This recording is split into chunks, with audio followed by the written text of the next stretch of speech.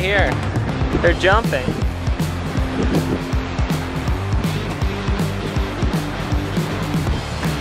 There's another one here and then one up in front of us too, at least. Whoa!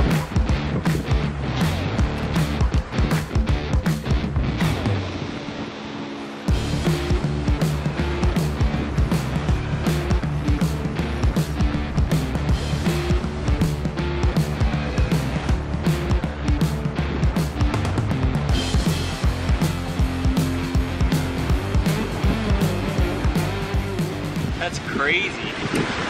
Looks like a big ocean-going tugboat towing a monster barge. Wild.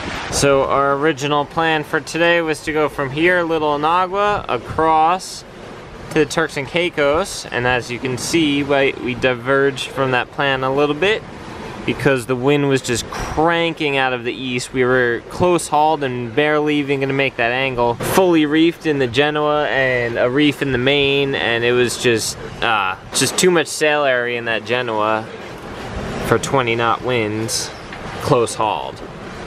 So we decided to bear off. We'll go to Mayaguana, and then the wind is supposed to shift east-northeast, so that direction. And that should give us a nice beam reach down to the Turks and Caicos.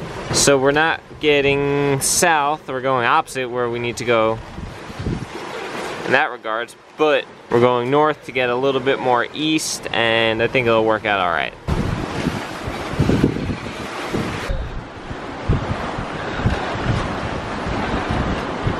We're only a couple miles from the, what the heck?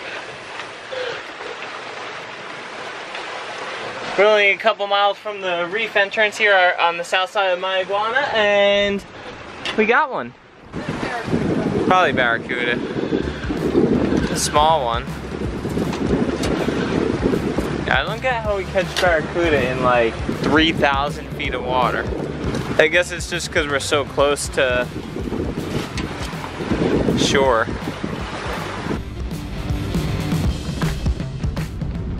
About to go through the reef here on Mayaguana. Sierra's getting ready to drop the mainsail. Right after we get inside, turn towards the wind and drop the sail. Some breakers all around us. It looks like a nice clear entrance.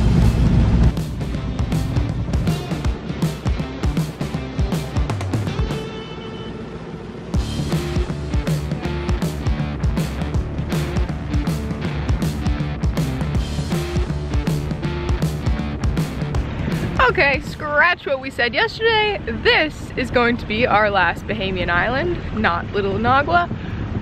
Mayaguana. It's almost time to take down our flag. We just anchored up, took a quick dip in the water, and we're in Abraham Bay right now on like the south side of Mayaguana. It's super cool. It reminds me of that Anchorage and Cat Island on the south side with like but a little bit more protected. Yeah, the reef is much shallower out there, and it's just blocking all the swell from coming in. I really don't think much is around here, but we did find a guy. Reggie's? Is it like an actual restaurant? I don't know. It's probably more like. The chart said that it was a restaurant. The guy's house, but we're gonna go there for dinner and check it out, so probably be pretty good. And we're gonna go take Jetty and explore a little bit before that. See what's going on around here.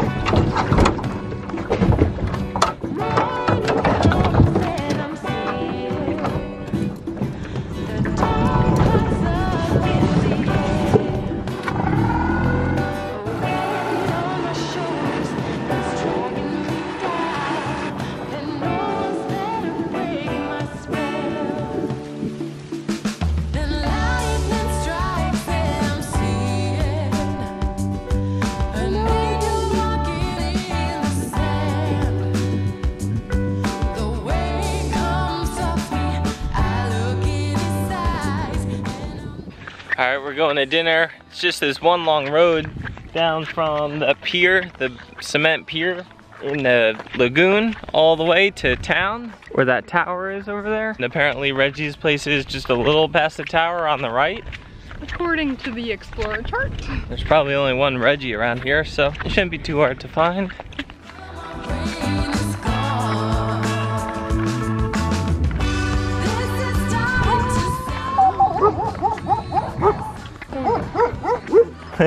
There's two more coming. Look at that little guy.